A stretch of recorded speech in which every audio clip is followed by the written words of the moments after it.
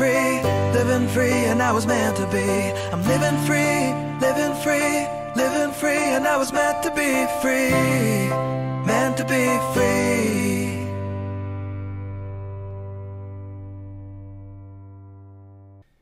Buongiorno, buonasera e benvenuti amici. Welcome my friends, my name is Vincenzo and welcome to my channel, Fountain Pen Therapy.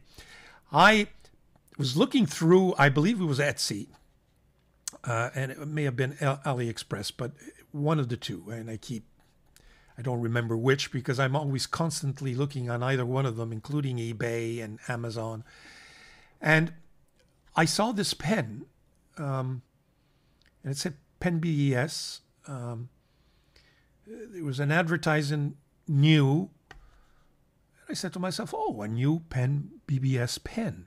And I noticed that it looked like a metal pen, which I don't believe I have a metal pen made by Penbbs, or let's put it this way, it's not one of their regular models. Most of them are resin, and not metal.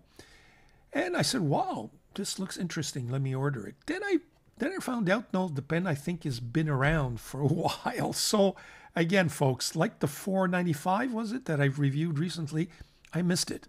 I just missed it. But you know what? It needed to be part of my collection. So that's it. It's the Penbbs $4.99. I think it's a gorgeous looking pen. Let's take a look at it. Does it meet up with the usual very high quality standards of Penbbs? It's a metal pen. What does it look like? What kind of a writing experience will we have with it? Well, folks, stay tuned, and we'll try to give you our outlook on things. Stay tuned. So here's the box that it comes in. The usual Penbbs, and there was a sleeve. There is a cardboard sleeve that here it is. Yeah, cardboard sleeves. It gives you the model number, and it's protected. And you remove that, and then it's got this magnetic latch to it. Very nice. Usual Penbbs come out. There you go. The pen comes out, and here it is, folks. I think it's a very, very, very nice pen. I got to tell you, like I said, I was a little bit surprised that I had missed it, but hey, folks, we miss things. There you go. There's a nice center band with Penbbs on it, and with the number $4.99, which is always a nice touch. You got your usual Penbbs, sword-shaped clip, which is stiff but functional.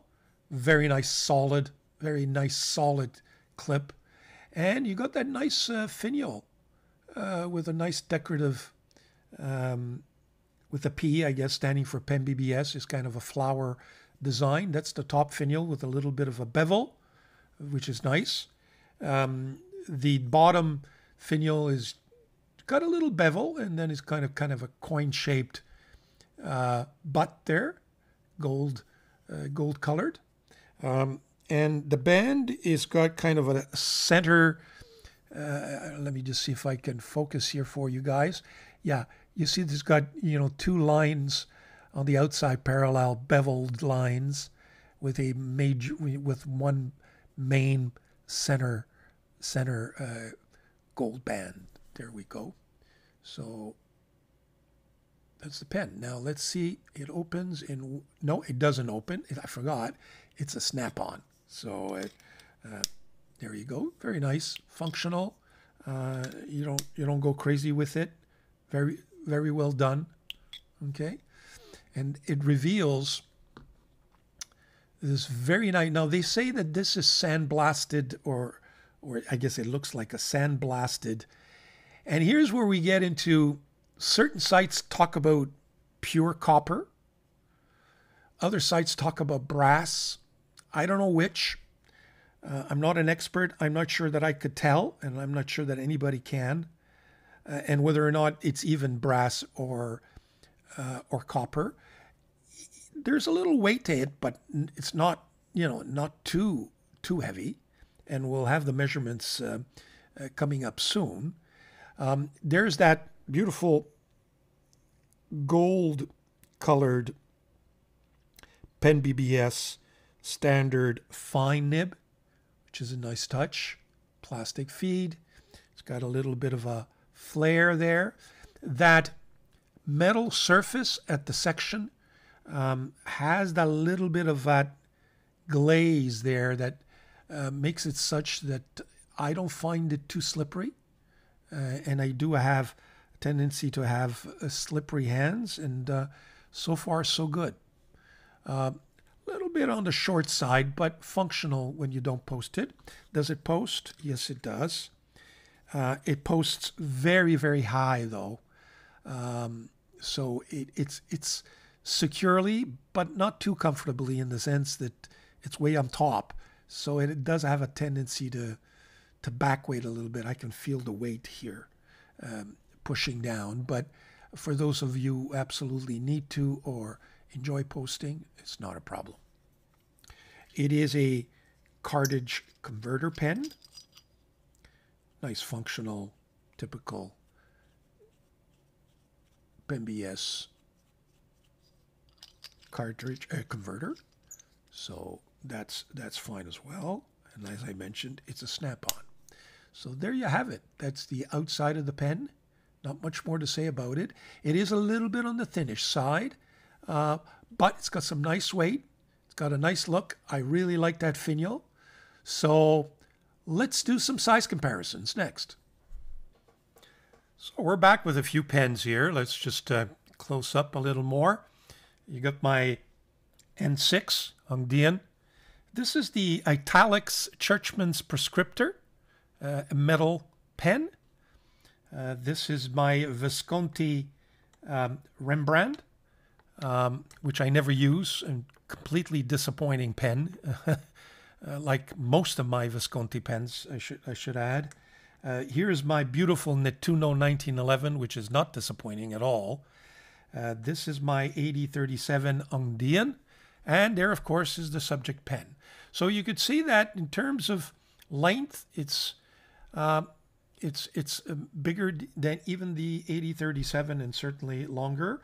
Maybe not, doesn't have the same girth, but there you have it, capped. There you have the same pens capped, if you will. Let me just make sure they're all, here you go. And again, you can see that the subject pen is in effect longer than all of them, only by a few hairs in terms of comparing it to the Nettuno and to the Italics. But, you know, it's got a nice length. But again, not the same girth. And here you have them posted. Now, my Prescriptor Italics doesn't post very well. It just sits there, really. But you can see that posted, it takes on a completely different size. The subject pen does. The Penbbs 499 is significantly longer when posted. So there you have it. So we'll put up the measurement table and then take a look at the writing sample. Let's just see what this pen does, where it's most important on the paper. Stay tuned.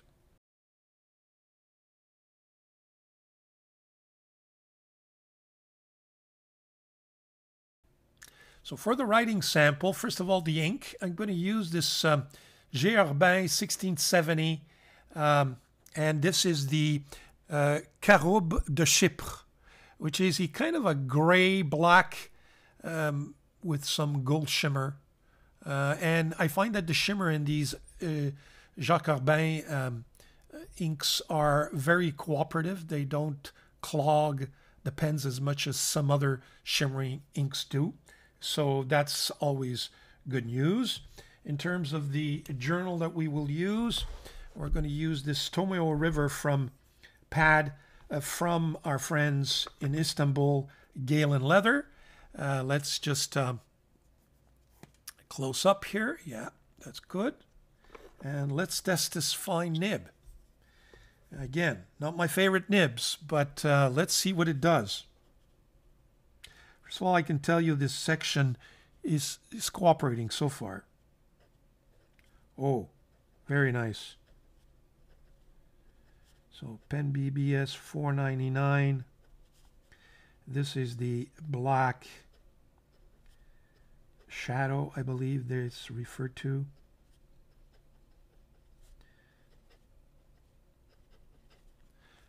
The nib is a number 6 steel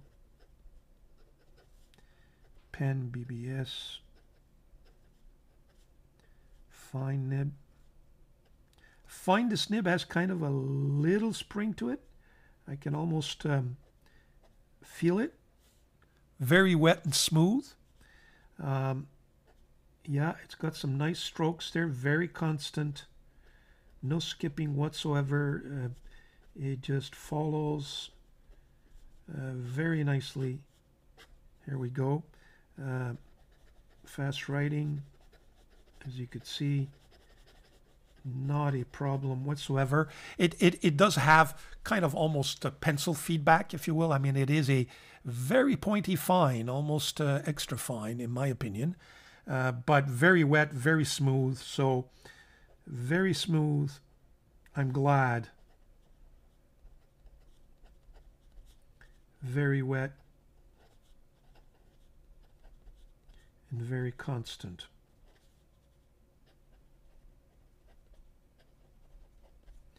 Okay, so what do I like and what do I dislike about this pen?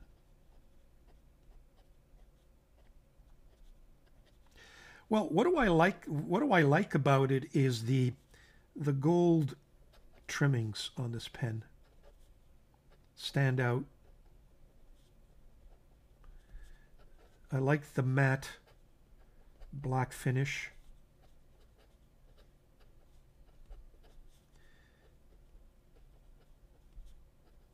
I also like the overall build quality of the pen. As usual, Penbbs does not disappoint. I mean, the design it's a nice design. Oh, sorry about that. It's a nice design for a tinish pen. So, yeah, I mean, the design is also very nice, but nothing, nothing spectacular, if you will. The dislikes, I have only one dislike. It's just too thin. But that, again, is very subjective, and it's me. I don't like thinnish pens, but it doesn't mean that others don't, for that matter. So, and the fact that I haven't been able to find a proper description of the metal being used. Is it copper or is it brass? Why is it that when I buy a Leonardo or a Lamy or a Diamond or a Sailor, or they give me the right time of day, whether I'm on one site or another site and I'm looking for it, that pen has the same name, but for some reason, and the same descriptions, but for some reason with Penbbs, at least this one, I know it's a $4.99, but when I come to look at what metal is being used, some say nothing other than metal, others say brass, others say copper. Now, is it the site that's misleading? Or is it Penbbs that hasn't quite properly provided the adequate descriptions? And I don't like the idea of not being able to know whether this thing is brass, copper, or just, some other alloy. So there you have it. But other than that, I got to tell you, the nib is also something that I really like. Beautiful nib, I got to tell you. Very, very nice. Wet, smooth, and springy. So there you have it. That's my review. Hope it's given you some ideas of what this $4.99 brings to the table, and whether or not you want to consider purchasing it. There you have it, and the pen is, I think, a nice one, and something to look at in terms of your options. There you go. So please enjoy your day, subscribe, and any comments, don't hesitate. Ciao.